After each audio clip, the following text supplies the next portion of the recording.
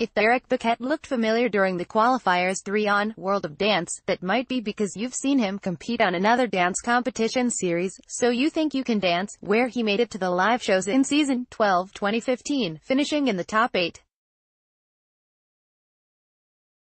If anything, his dance skills have improved since then, but health problems might mean the end of his competitive dancing career.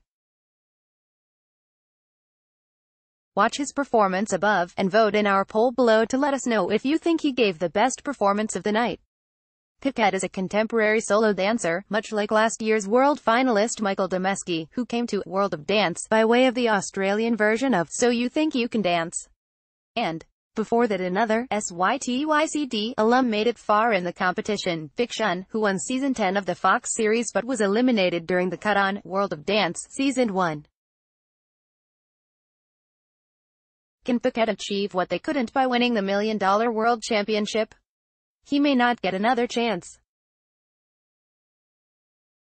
He revealed that he needs to undergo hip replacement surgery this year, after which he may not have the range of motion that makes him such a competitive dancer now. "This is my last chance to show the world who I am," he told the judges, and boy did he ever. Though the judges thought his routine could have ended on a stronger note, he ended up scoring 90 points from Neo, 91 from Derek Huff and 93 from Jennifer Lopez, giving him an average of 91.3, well over the 85 points he needed to advance to the next round.